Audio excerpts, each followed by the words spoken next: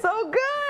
Sierra just walked through the door, which made all our jaws drop completely because we weren't expecting that. I remember she did Ariel as well on The Little Mermaid, and I was in New York when she was doing it, and I remember being like, oh my gosh. Nothing can really prepare these girls for what is about to happen, and especially the girls that will ultimately become the leading lady. What is it like to have to maintain the energy of doing 8 shows a week? There's a bit of pressure that comes with being a leading lady, but you're getting ready for that kind of schedule with what you've been doing with this show. So it's a lifestyle change. It's not just a job, and you know that all the eyes are on you. It starts making us think, oh my gosh, that's what my life could be like if I win this competition. What's the difference between, you know, performing for a TV audience and then having to perform in a big auditorium? You'll have to think about projecting, your movements will have to be bigger, you have to make sure that you're performing to the highest balcony as well. There's people all the way back there, and they're just as important. So nice to have an actual leading lady from one of Andrew's shows come and chat to us. It really has inspired us and made us want this so much more. The best advice I could give you is play the part as if your life depended on it. It has to be that serious, or else nobody else is going to care.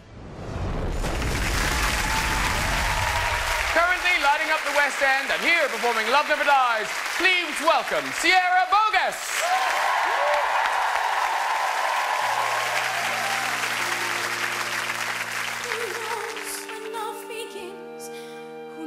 What makes it start?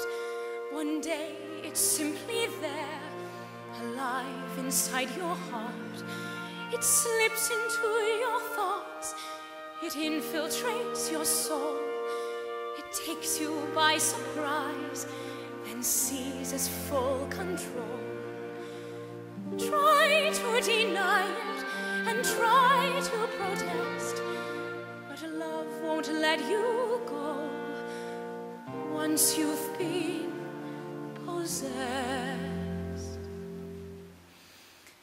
Love never dies. Love never falters.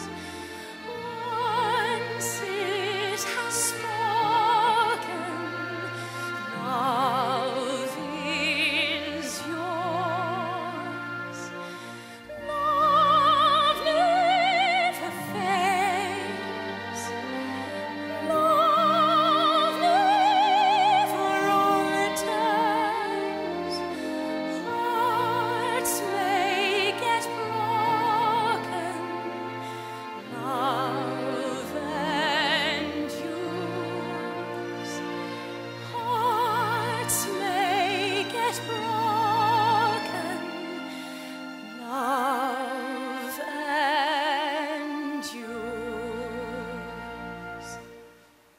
Soon as you submit, surrender flesh and bone, that love takes on a life much bigger than your own.